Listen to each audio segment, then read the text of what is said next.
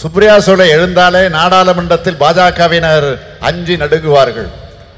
பார்க்கிறது தான் இப்படி இருக்கிறார். ஒரு பாரதிய ஜனதா கட்சியை தோற்கடிப்பது என்பது இந்தியாவில் இயங்கக்கூடிய அனைத்து ஜனநாயக கட்சியுடைய வரலாற்று கடமை. மகளிர் உரிமையை காப்பதற்காக இந்த மாநாடை கூட்டியிருக்கிறார் நம்முடைய கனிமொழி அவர்கள். மகளிர் உரிமை மட்டுமா? பாஜக ஆட்சியில் அனைத்து மக்களது உரிமைகளும் பறிக்கப்பட்டிருக்கிறது. இன்றைக்கு நாம் பார்க்கும் நாடாளுமன்ற அமைப்பு முறை இருக்குமா? மக்களால் தேர்ந்தெடுக்கப்படக்கூடிய மக்களாட்சி இருக்குமா என்ற கேள்வி பெரிதாக எழுந்து வருகிறது.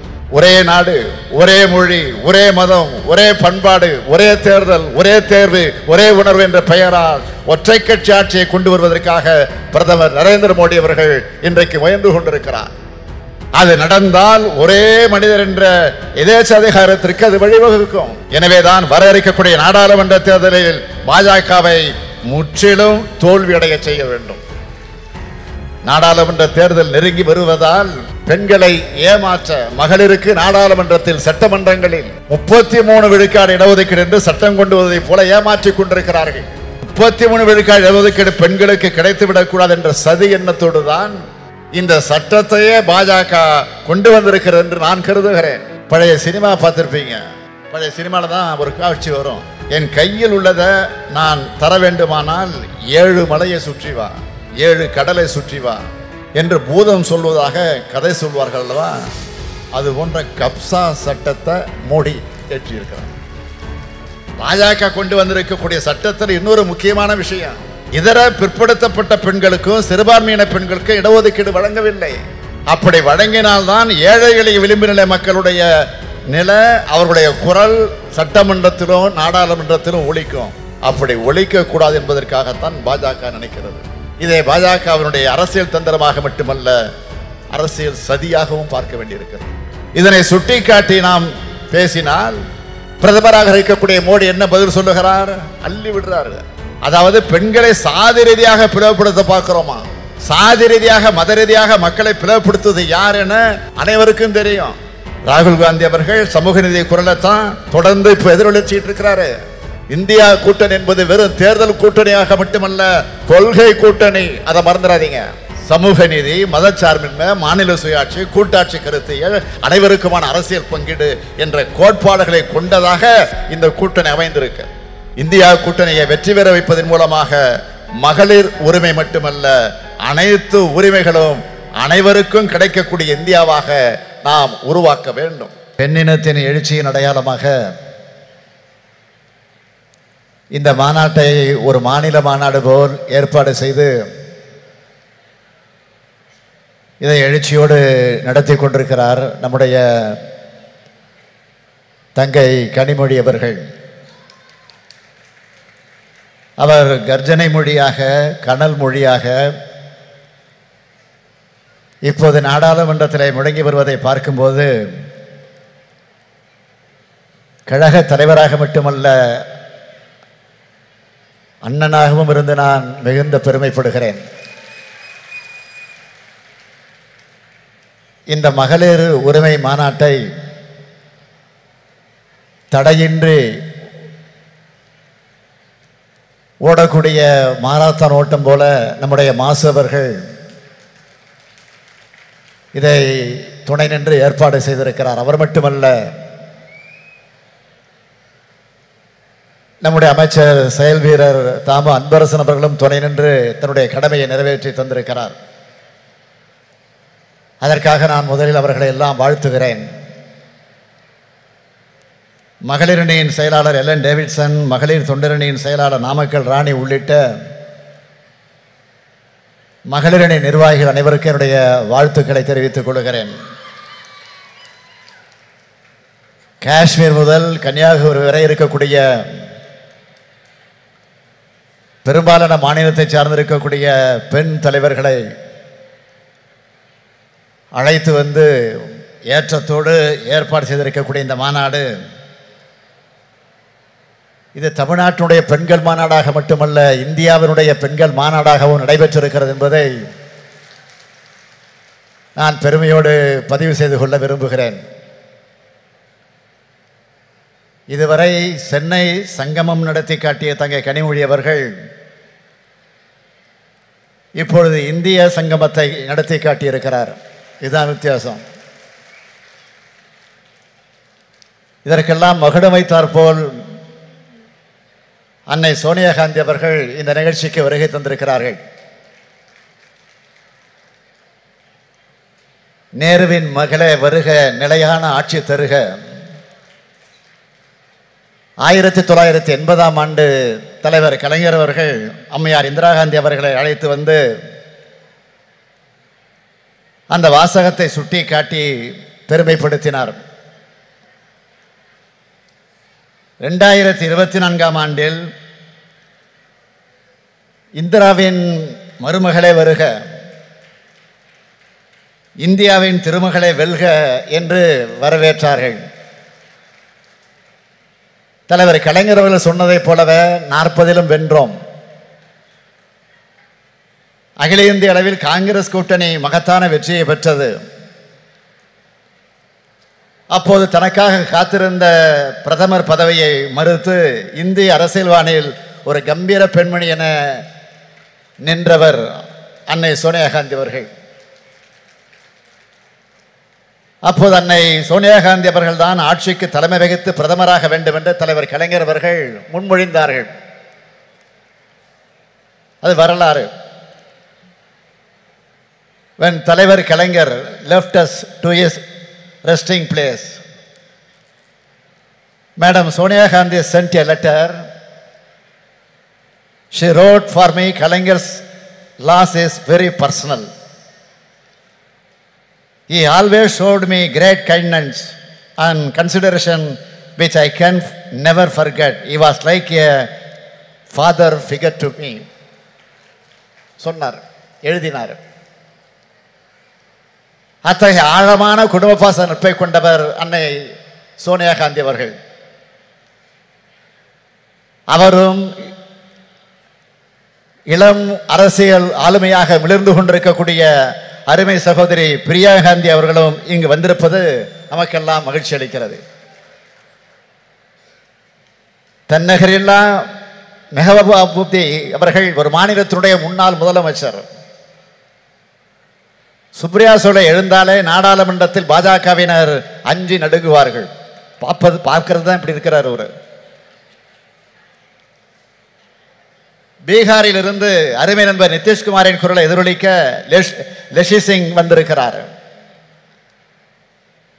டெல்லி முதலமைச்சர் அரவிந்த் கெஜ்ரிவால் எண்ணத்தை சொல்வதற்காக டெல்லி சட்டப்பேரவையுடைய துணைத் தலைவர் ராக்கி பிட்லன் வந்திருக்கிறார்.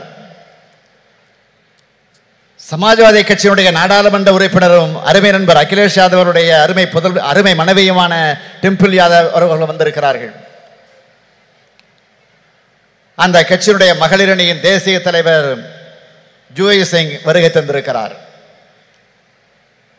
மேற்கு வங்கத்தினுடைய பெண் சிங்கம் மமதா பானர்ஜியுடைய பிரதிநிதியாக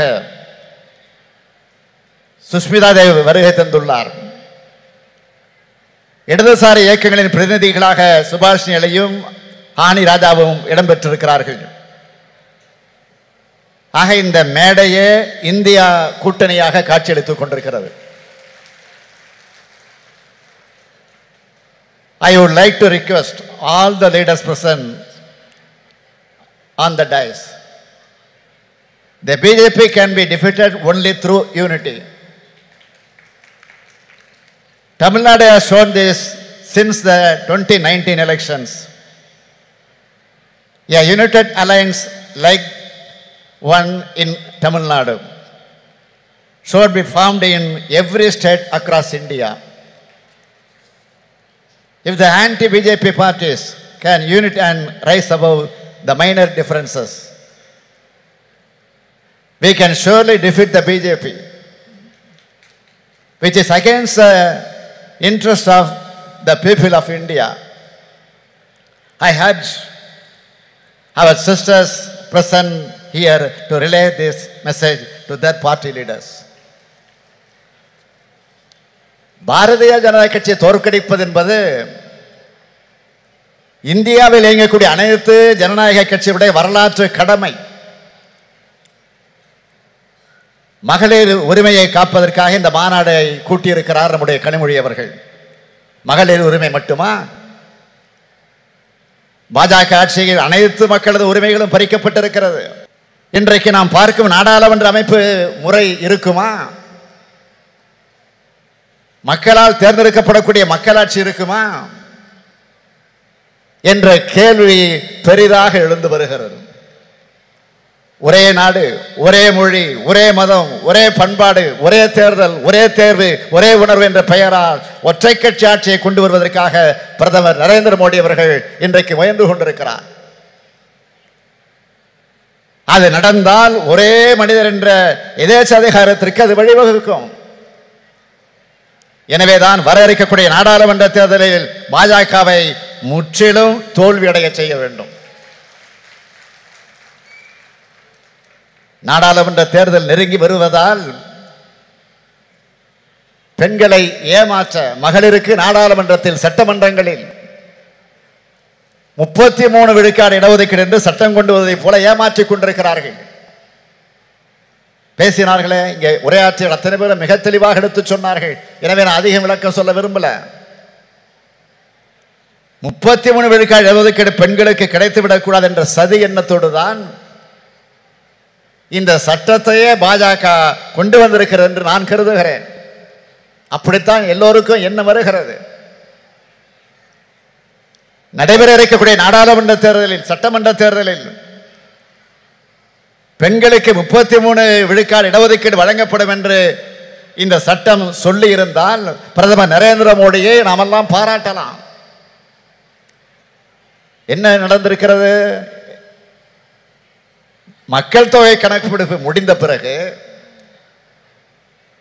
அதை வைத்து தொகுதி மறுவரைக்குள்ள அந்த பிரச்சனைகள் எல்லாம் முடிந்ததற்கு பிறகு சொல்வார்களாம். பழைய சினிமா பார்த்துருப்பீங்க. பழைய சினிமாவில் தான் ஒரு காட்சி வரும். என் கையில் உள்ளதை நான் தர வேண்டுமானால் 7 மலையை சுற்றி வா, 7 கடலை சுற்றி வா என்று பூதம் சொல்வதாக கதை சொல்வார்கள் அல்லவா? அது போன்ற கப்சா சட்டத்தை மோடி ஏற்றியிருக்கிறார். பெண்களுக்கு 33 விழுக்காடு கொடுத்து விட்டதாக பிரதமர் சொல்லிக் கொள்கிறார். 2029ஆம் ஆண்டு தான் இந்த இடஒதுக்கீடு கிடைக்கும் என்றும் 2034ஆம் ஆண்டு கூட ஆகலாம் என்றும் கணக்கிட்டு சொல்கிறார்கள். எதுவாக இருந்தாலும் நான் சொல்றேன், 2024 ஆண்டுக்கு பிறகு மோடி ஆட்சி இருக்க போறதில்லை என்பதை மக்கள் முடிவு செஞ்சுட்டாங்க. 1996ஆம் ஆண்டு திமுகவும் காங்கிரஸும் ஆதரிச்ச ஐக்கிய முன்னணியின் ஆட்சி காலத்தில் இப்படி ஒரு சட்டத்தை கொண்டு வந்தோம். ஆனால் இந்த நிபந்தனைகள் எல்லாம் நாம் அன்றைக்கு விதிக்கல. 2010ஆம் ஆண்டும் நம்முடைய கூட்டணி அரசு இப்படி ஒரு சட்டத்தை கொண்டு வந்த போது இது மாதிரியான நிபந்தனைகளை விதிக்கல. ஆனால் இப்பொழுது பாஜக நிபந்தனை போடுகிறது என்றால் அவர்கள் உண்மையான அக்கறையோடு இதை கொண்டு வரல. மகளிர் எந்த உரிமைகளையும் பெற்றுவிடக்கூடாது, வீட்டுக்குள்ள முடங்கி கிடக்க வேண்டும் என்று நினைக்கிறது பிஜேபி. பாஜக ஆட்சி அப்படி நினைக்கிறது. அன்னை சோனியா காந்தி அவர்களும் பிரியங்கா காந்தி அவர்களும் இந்த மேடையில் இருக்கிறார்கள். ஒரு விஷயத்தை நான் நினைவு கூறுவது பொருத்தமாக இருக்கும் என்று கருதுகிறேன். அவரே பேசுகிற போது சொன்னார், பிரதமர் ராஜீவ் காந்தி அவர்கள் தான் உள்ளாட்சி அமைப்புகள்ல பெண்களுக்கு இடஒதுக்கீட்டை முதலாக உறுதி செய்தார். இதன் தொடர்ச்சியாகத்தான் தமிழ்நாட்டில் உள்ளாட்சி அமைப்புகள்ல பெண்களுக்கான இடஒதுக்கீட்டை முதல்ல 1996ஆம் ஆண்டு வழங்கியவர் நம்முடைய தலைவர் கலைஞர் அவர்கள். இப்போ அந்த உள்ளாட்சி அமைப்புகள்ல 50% இடஒதுக்கீடு இப்போ பொறுப்பில் இருக்கிறாங்க. இப்போ 50%க்கு மேல இருக்கிறாங்க. போற போக்க பார்த்தா ஆண்களுக்கு இடஒதுக்கீடு வேண்டும் என்று கேட்கக்கூடிய நிலை வந்தாலும் வரும். ஆத்திரத்தில் சொல்ற நினைக்காதீங்க, பெருமையா சொல்றேன். உங்களுக்கு வருகிற அந்த பெருமையோடு சொல்றேன். பாஜக கொண்டு வந்திருக்கக்கூடிய சட்டத்தில் இன்னொரு முக்கியமான விஷயம், இதர பிற்படுத்தப்பட்ட பெண்களுக்கும் சிறுபான்மையின பெண்களுக்கும் இடஒதுக்கீடு வழங்கவில்லை. அப்படி வழங்கினால்தான் ஏழை எளிய விளிம்பு நிலை மக்களுடைய நிலை, அவர்களுடைய குரல் சட்டமன்றத்திலும் நாடாளுமன்றத்திலும் ஒலிக்கும். அப்படி ஒழிக்க கூடாது என்பதற்காகத்தான் பாஜக நினைக்கிறது. இதை பாஜகவினுடைய அரசியல் தந்திரமாக மட்டுமல்ல, அரசியல் சதியாகவும் பார்க்க வேண்டியிருக்கிறது. இதனை சுட்டிக்காட்டி நாம் பேசினால் பிரதமராக இருக்கக்கூடிய மோடி என்ன பதில் சொல்லுகிறார்? அள்ளி விடுறார். அதாவது பெண்களை சாதி ரீதியாக பிளவுபடுத்த பார்க்கிறோமா? சாதி ரீதியாக மத ரீதியாக மக்களை பிளவுபடுத்துவது யார் என அனைவருக்கும் தெரியும். இடஒதுக்கீடு நாம் கேட்கிறோம் என்றால் சாதி ரீதியாக பிரிப்பதற்காக கேட்கிறோம் என்பதல்ல. அனைத்து மகளிரும் எல்லாவித உரிமைகளையும் பெற்றவர்களாக உயர வேண்டும் என்பதற்காகத்தான். இதை விட்டு கொடுத்துட்டா அடுத்தடுத்து சமூக நீதியை காவி வாங்கிடுவாங்க. எந்த சூழலிலும் இந்த சமூக நீதியை நாம் விட்டுக் கொடுக்க கூடாது. இதுதான் நமக்கு இருக்க வேண்டிய உறுதி.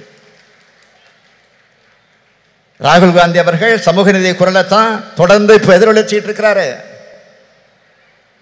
இந்தியா கூட்டணி என்பது வெறும் தேர்தல் கூட்டணியாக மட்டுமல்ல, கொள்கை கூட்டணி. அதை மறந்துடாதீங்க. சமூக நீதி, மதச்சார்பின்மை, மாநில சுயாட்சி, கூட்டாட்சி கருத்தியல், அனைவருக்குமான அரசியல் பங்கீடு என்ற கோட்பாடுகளை கொண்டதாக இந்த கூட்டணி அமைந்திருக்கு. இந்தியா கூட்டணியை வெற்றி பெற வைப்பதன் மூலமாக மகளிர் உரிமை மட்டுமல்ல, அனைத்து உரிமைகளும் அனைவருக்கும் கிடைக்கக்கூடிய இந்தியாவாக நாம் உருவாக்க வேண்டும்.